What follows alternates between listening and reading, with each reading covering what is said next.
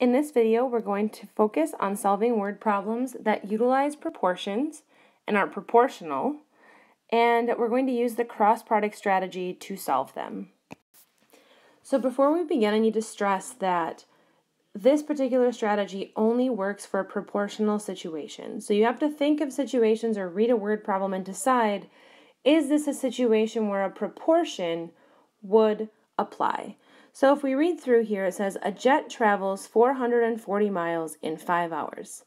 How far can it travel in 12 hours? Now, I know that this is proportional because the jet is going to be going the same speed the whole time.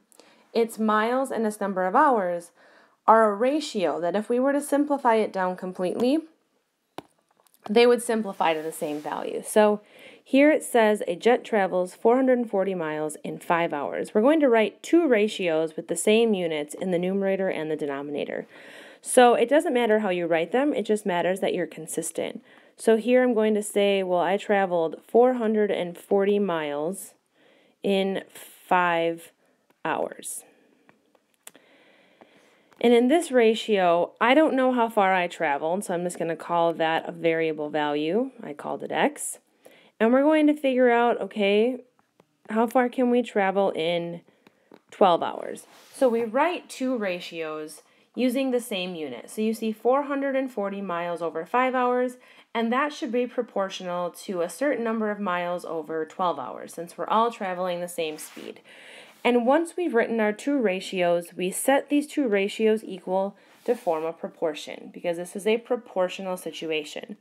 Now, here's where we utilize the cross-product strategy, because it's a really quick way to figure out that missing variable piece. We can figure out how many miles we could actually travel in 12 hours. So we're going to multiply numerator times denominator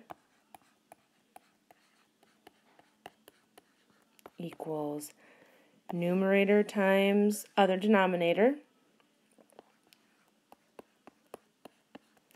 And then from here, we're going to solve. So here we're going to take 440 times 12. So that gives us 5,280. And that equals 5x. We then need to get the x alone, so we divide both sides by 5. So that gives me x equals about 1,056 miles. And if I look at that, if I realistically think about it, if I'm traveling 440 miles in 5 hours, you multiply that by a little bit over 2, that 440, and 1,056 miles for 12 hours makes sense. All right, so example 2, we read through this and it says a recipe calls for 2/3 cup of butter and yields 18 cookies.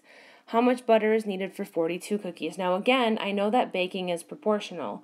If I were to bake, I would take a smaller recipe and multiply everything by a consistent number to help me get the number of cookies that I want. So I know proportions apply when we're dealing with recipes. So here I'm going to make two ratios. The first one is 2/3 cup butter, and that will yield 18 cookies. And then I'm trying to figure out how much butter is needed, so I'm going to just call that x. I need to know, okay, x cups of butter that are needed for 42 cookies. So I made my two ratios and I set them equal to form a proportion. Then from here I apply the cross product. So numerator times other denominator. So I have 2/3 times 42 is equal to numerator times other denominator, so we have 18 times x. So here, yeah, this isn't the best problem in the world, but it's a solvable problem. So 2 times the 42 in the numerators, that gives us 84 over 3 times 1 is 3. And that equals, here I see 18x. And then from here, I need to then move forward and divide both sides by 18 to get the x alone. Now I recognize this looks a little nasty, but it's really not. So we have 84/3 divided by 18 is equal to x. You should know how to work with your fractions at this point. So I have 84 over 3, and I do keep, switch, flip. So then I have 84 over 54, which then from here, if I simplify my fraction, I find 42 over 27.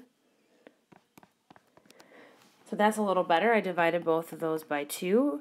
Then because these numbers got a little smaller, I know that 42 is divisible by 3 and 27 is divisible by 3. 42 divisible by 3 is 14. 27 is 9.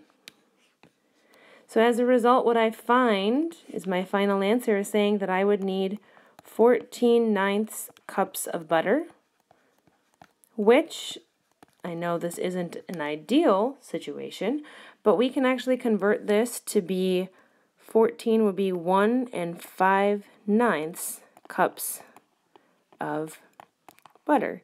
So again, utilizing proportions makes this a little bit easier to solve. We can think it through, we can set up a proportion, and then from there use the cross product to solve. Third and final problem, Nielsen's is having a produce sale this week. You can buy 3 pineapples for $5.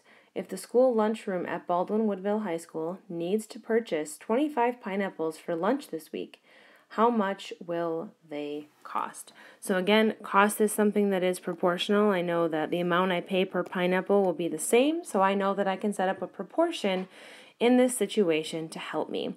So you can buy 3 pineapples for $5. So I have 3 pineapples for $5. And the school lunchroom needs 25 pineapples, but doesn't know the cost. So there we're able to set up a proportion, and then from here we can utilize the cross product to help us solve. So we will have 3 times x equals 5 times 25, which then 3 times x equals 125. Divide both sides by 3. And we ultimately get an x value that is equal to 125 over 3, which if you use your calculator and divide out, is $41.67 in order for the high school to purchase those 25 pineapples.